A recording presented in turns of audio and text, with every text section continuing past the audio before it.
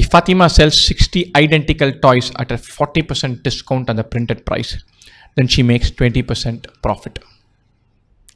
So identical toys, 40% discount on printed price.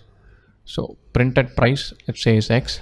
So selling price is 0.6x. So 40% profit. Cost price is 0.5x.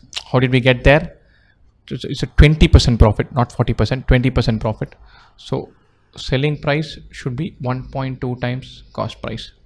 So if this is 0.6x, that is 1.2 times cost price, or cost price is 0.5x, which is what we got here. 10 of those toys are destroyed in fire.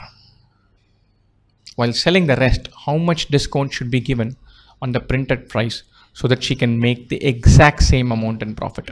So this is if she sells 60 identical toys. Now she doesn't get to sell 60, she sells only 50.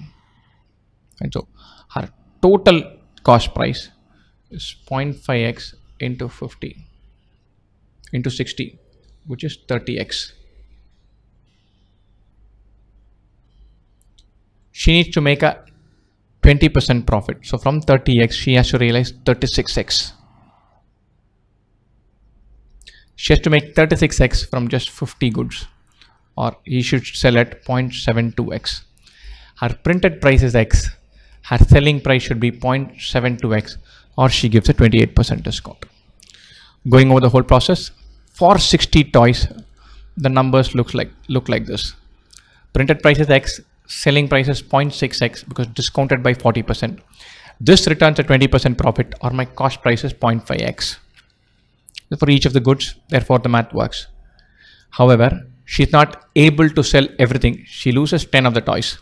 So in the new scenario, she buys 60 but sells only 50, but she wants to see the same profit. She buys 60, she sees cost price of 30x.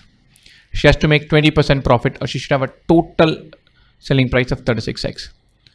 She has only 50 items to sell now, so 36x have to be sold for 50 items. Each item, the good is 0.72x, or what was at X has to be sold at 0.72x, or we can discount by 28%.